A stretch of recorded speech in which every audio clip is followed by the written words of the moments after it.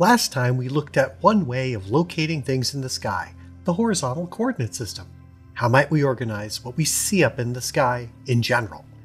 To help, I've taken some snapshots with an observatory simulation program called Stellarium. At first glance, we see a bunch of stars in the sky.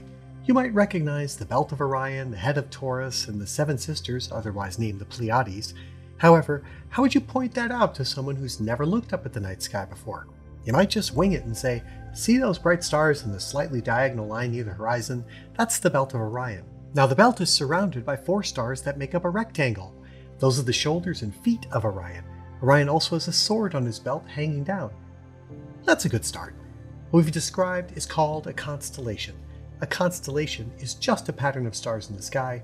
The stars don't have to be related to each other, and in the vast majority of cases, the stars that we use to denote a constellation are not at all related. If we look up to the right from the right shoulder of Orion, we see the V of Taurus the bull. One of the horns of the bull has a bright red star. This is one of these cases where the prominent stars of a constellation are certainly related to each other. These are the brightest stars of a star cluster called the Hyades. Further up and to the right, we see the Pleiades, otherwise named the Seven Sisters.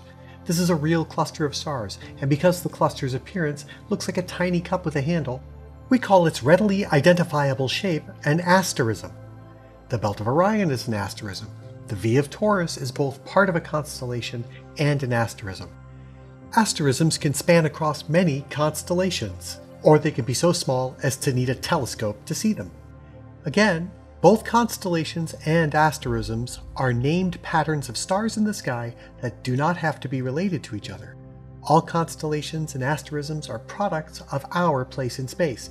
If we went 1,000 light years away from here, we'd not be able to pick out any of the familiar shapes, except possibly those that are directly behind us, and even those would be heavily distorted. I've just now added the artwork associated with these various constellations. This artwork is based on Western mythologies. A lost work of Hesiod's, known by the summary done by Eratosthenes, said that Orion was the son of the sea god Poseidon and Euryale, daughter of Minos, king of Crete. One day, Orion was hunting on the island of Crete with the goddess Artemis. During the hunt, for some reason, Orion threatened to kill every beast on Earth. Gaia was horrified and sent a giant scorpion to kill Orion. The creature succeeded in its mission, and after his death, the goddesses asked Zeus to place Orion among the constellations. Zeus consented, and as a memorial to the hero's death, added the scorpion to the heavens as well as the constellation Scorpius. Orion as a constellation seems to be hunting Taurus the bull, and he's seemingly backed up by the unicorn Monoceros. He's followed by his dog in the lower left, highlighted by Sirius, the dog star. The dog, Canis Major, seems to be chasing the rabbit at his feet. There are all these kinds of little stories you can tell by imagining that these dogs and heroes and animals are up in the sky. Many other cultures also called Orion a great hunter or giant. Notably, the Babylonians called Orion the true shepherd of Anu in cuneiform tablets dating back to about 3000 BC. The ancient Egyptians from about the 23rd or 24th century BCE called Orion Sa, a god, whose form Pharaoh would take when he ascended to the heavens. The list goes on, but the current star names of Orion hail from medieval Muslim astronomy. That there are stories and myths and legends placed upon the patterns of stars in the sky says so much about humanity's need to connect to the everlasting and unchanging. It is easily argued that religious thought has its roots in noting the permanence of the stars' patterns year after year compared with the frighteningly temporal nature of life on Earth. It's also a personal belief of mine that as we lose our dark skies to light pollution, we lose a significant part of what it means to be human. We lose our sense of things bigger than ourselves, and we lose our connection to the journey that is represented by watching the sunset.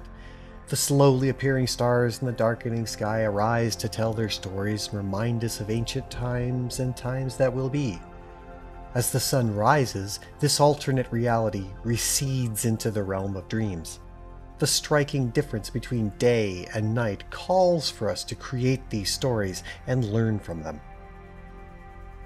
To help us understand the ancient stories better, I've traced the constellations with lines that denote the most prominent asterisms. This connect the dots game helps us better see the patterns. I've also added the constellations' names. Now I've added some names for some of the brightest stars. Aldebaran is the name of the eye of the bull. Betelgeuse is the upper left shoulder, as we see it, of Orion.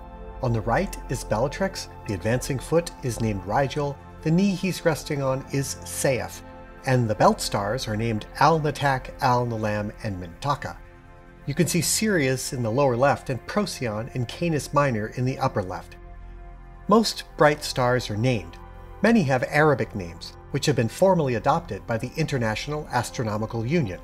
This is partly in honor of the fact that Muslim astronomers kept the knowledge of ancient Greek astronomy alive in the European Dark Ages by translating Ptolemy's Syntaxis Mathematica into Arabic as the Almagest. Later translations, hundreds of years later, back from the Arabic, allowed Western astronomers the opportunity to use improved measurements of the positions of stars and planets to eventually prove that the Earth orbited the Sun. Aldebaran's name came from the Arabic al-Dabaran, meaning the follower, because it seems to follow the Pleiades. The name Betelgeuse was derived from the Arabic Yad al-Jawza, the hand of al-Jawza, i.e. Orion. An error in the 13th century reading of the Arabic initial Ya as Ba eventually led to the European name. Sirius hails from ancient Greek, which translates into the Scorcher. We could go on, and I suggest you look up the star names on Wikipedia. Little tidbits are really interesting. Many traditional names have been used for centuries across cultures. It seems that the sky is a great meeting ground for people. I've removed the art so we can just show the lines and some star names. It's fun to draw them out for a friend when you're at an evening stargazing session. Might go a little like this.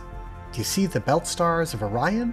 They're the three in a row close together, all the same brightness. Good. Now from the leftmost one of the belt, go straight up 12 o'clock to the bright red star. That's Betelgeuse. About the belt's width to the right at 4 o'clock from Betelgeuse is a bluish star.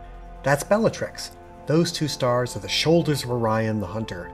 If you look in between those stars and a bit up, you see a brightish star that's not as bright as Bellatrix, but is the third brightest right around there. That's Maisa, the shining one in Arabic. And that's the head of Orion. So let's go now back to the belt. The belt has something right below it, the sword of Orion. The middle star in the sword is pretty fuzzy and doesn't quite look like a star. That's the distant star-forming region called M42, or the Great Nebula in Orion. If we go just down to the right from the sword, we see a bright star, almost as bright as Betelgeuse, but it's blue. That star is Rigel, on the left foot of Orion. We're assuming he's facing towards us, so that'll be his left foot.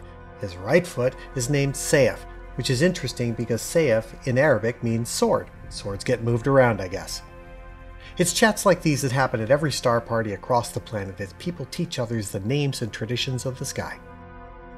However, such stars don't help us with the myriad of other stars in the sky, so what's their story?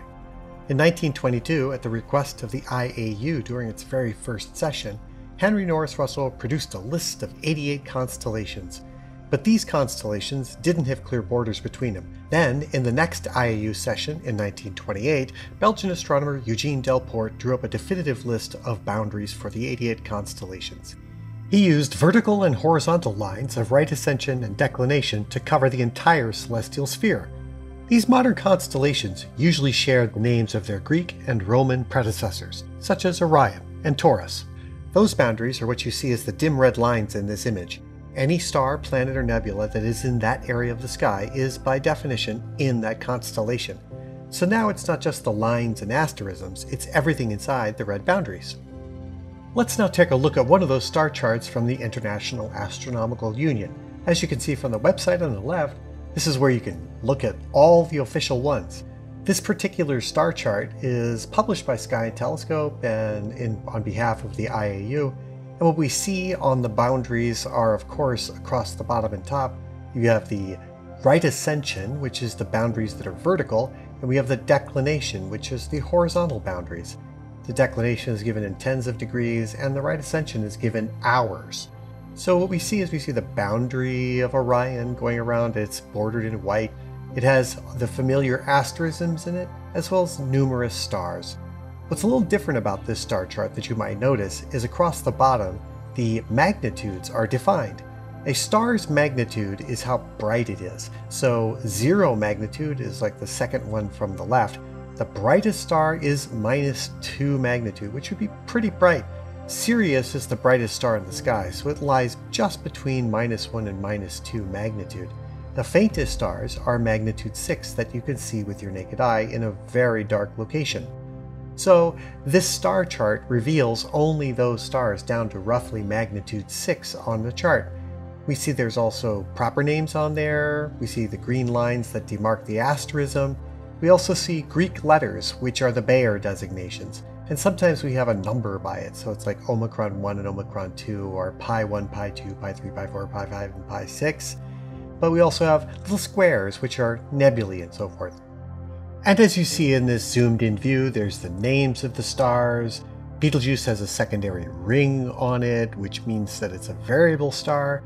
And we also see some yellow little fuzzy patches. Those things are clusters of stars as well. Essentially, all the major things that you might want to do are typically located on such star charts. As well, professional astronomers use these star charts too, just to make sure they know where they are in the sky. And now I'm just going to show you an example from a different pair of constellations, Ursa Major and Ursa Minor. These are very familiar constellations in the sky, notably the Big Dipper and the Little Dipper. And the Big Dipper is highlighted by called Ursa Major, which is the Big Bear, and the Little Dipper is the Little Bear. And if we zoom out and look at them in the larger size scales in the sky, we can see how these constellations relate to the stars around them. So let's use Ursa Major to help us summarize this entire set of ideas we've been talking about. Ursa Major is the name of the constellation. The familiar asterism is the Big Dipper, and you can kind of see it highlighted with the bolder green lines. The rest of the traditional constellation is highlighted by the green lines, which are dimmer than the main asterism lines. But the IAU accepted boundaries for the entire constellation are the vertical and horizontal lines that ride along the right ascension and declination lines. Those are the official boundary for the constellation. The constellation is of course filled with stars, and it looks like we've got some new things in there. There are galaxies, M101 the pinwheel, and the interacting pair M81 and M82, as well as the planetary nebula M97. So these are some of the major objects in Ursa Major that can be seen down to, say, roughly magnitude 6 or 7 or so. M81, 82, and 101 and 97 are dimmer than magnitude 6, but we put them on there because they're relatively famous things to go try to find in a small telescope. Speaking of which, what are some free resources that you can use to have star charts so you can go outside and look for things in the sky? Well, a good place to start are the monthly maps that are provided by NASA's Jet Propulsion Laboratory through their Night Sky Network. These maps are created by the Astronomical League, and you can go get them at this website that's shown here. What you get in this thing is a full sky map that shows all the way around, where you're assuming that you're kind of lying on your back, looking straight up at the zenith, and with your feet pointed towards the south. In this map, we can see where Orion is, we can see where the Big Dipper is, there's a bunch of other asterisms out there, and there's other things that you can go poke around and look for. In fact, this is a great way to begin, and it's probably your best start to go out with naked eye observing, just going outside and seeing what's up in the sky and taking a piece of paper with you. Don't take your phone, because your phone will give you night blindness, and you won't be able to see the stars if you look at the bright light coming out of your phone. Alright, so there's a bit about constellations and asterisms. Keep looking up in the sky.